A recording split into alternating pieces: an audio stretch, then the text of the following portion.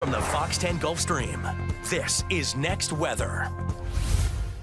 And welcome to Next Weather. I'm Chief Meteorologist Jason Smith. And I'm meteorologist Nicholas Herboso, and we are tracking the potential for some thunderstorms tomorrow. Some strong, right? Could see strong to severe storms in the morning, and of course we'll have a team here on Fox 10 News to keep you posted on these severe weather developments. You'll be with us tomorrow morning on Fox 10 News. We've had less rainfall today, so what does that mean for the possibility of storms? Yeah, it's something that we were watching. You know, we were tracking the potential. This is an important forecast for tonight, Friday night, because we were dealing with the parade. Right. And of course we did not want rain, but as we're talking about and we've been watching the forecast models, we've seen a definite trend drier, and that's doing something to the severe weather threat, right? Right, it's adding to the potential instability, and you can see that right there with our severe weather outlook. We do have that slight risk of severe weather, and Nicholas, this may upgrade to a more substantial risk depending on what the Storm Prediction Center does with this as we go through the overnight hours tonight.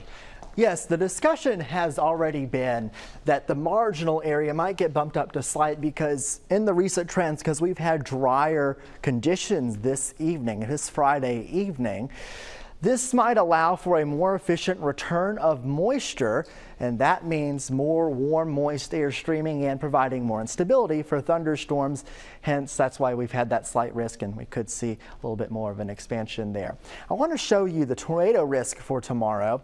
Right now, it's that 5% risk, that brown area for areas almost east of I-65 and along I-65 there, and that is a possibility. We have the potential for some spin-up tornadoes in a squall line that will move through the area.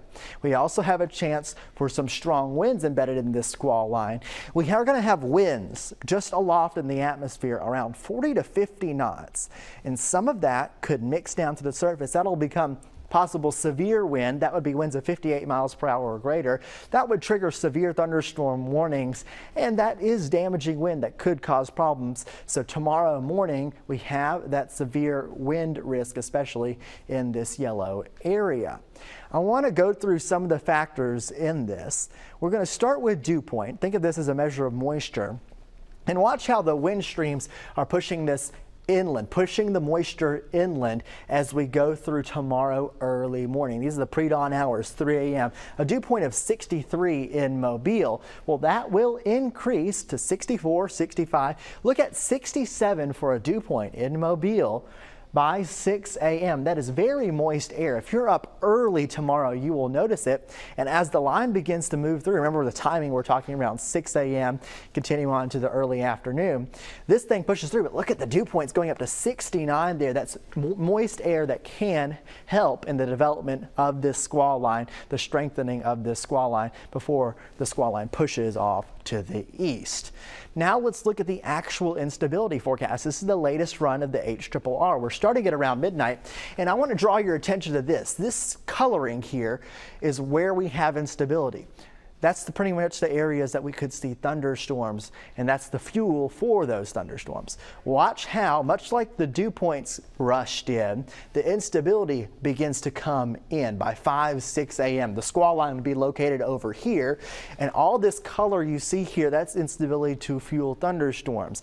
Therefore, as this line of thunderstorms pushes through, it will have the ingredients there to become stronger. This squall line would possibly produce some gusty winds and spin up tornadoes because it is getting stronger with the available instability. By 9 a.m., you can kind of see where the squall line is, because behind the squall line, instability will drop completely. So that's where the squall line is around 9 a.m. and it still has a little bit more fuel to go through before it gets out of here. Remember, it exits around 1 or 2 p.m.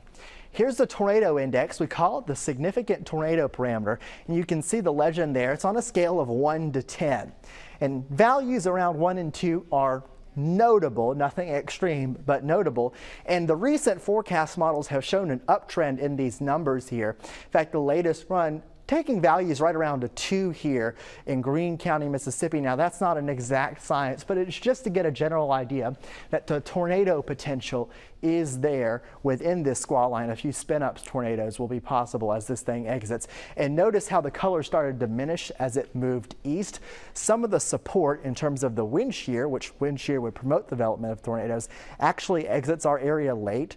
So looks like that threat maybe later in the morning might start to go down just a little bit, but that's kind of getting into the weeds of it. The main thing you need to know, we have an increasing threat for severe storms, damaging winds and tornadoes are possible. Also some heavy rain with this thing. So you need to stay updated and stay weather aware. Make sure you get that Fox 10 weather app. I want to go very slowly through Futurecast.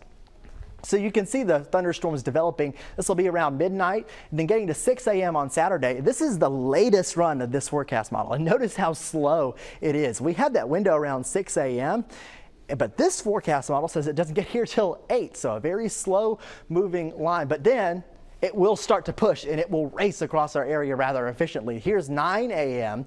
Saturday. Here's a line of thunderstorms that you can see, and those reds indicating possibly some heavier rain. We'll watch those storms closely. 10 a.m. there it is in the middle of our area. I have to switch forecast models because that's as far as that forecast model would go. Here's 10 a.m. same area there, so agreement in the forecast models. Then by 11 in our Florida Panhandle counties, Escambia County, Conecuh County, Alabama, and then exiting our area around 1 p.m. And the rest of the day on Saturday, I know we have parades then, looks to be better. So here's a summary of this timing of the squall line. These are very broad numbers just to give you an idea of when you need to plan for storms that'll be moving into your area. Make sure you have multiple ways to receive warnings tomorrow as we have that level 2 slight risk that has been issued, and it is a storm tracker alert day. Jason? Well, with this potential for strong storms tomorrow, we have that storm tracker alert day in effect. So what does that mean? Let's check in with meteorologist Jennifer Lambert. Jennifer? As mentioned, we've declared a storm tracker alert day, but what exactly is that? Well, we're tracking the potential for some strong storms, and so it's going to be important to stay weather aware. But the reason for these storm tracker alert days is to mainly just go ahead and get across the message. Now, it's declared when weather conditions have the potential to be either disruptive, hazardous, or have a notable impact on you, your family, or your plans. Now, the purpose of this is to increase awareness and to help you prepare for active weather. That way, in between all of the rain and the storms we see here on the Gulf Coast, you know which ones are going to have more of an impact on you. So we're not declaring these every single time that we have rain, just whenever we're monitoring for the potential of some of these bigger disruptions. Now, a great way to stay updated with us is to download the Fox 10 weather app. That way you'll be the first to know in case any of these days are issued. Now, in case you don't already have it, you can always just point your camera at the screen there and it'll take you directly to download this app. Now, it's great because not only do you get those updated alerts, you have radar, you have Futurecast in the palm of your hand, something most free weather apps don't offer.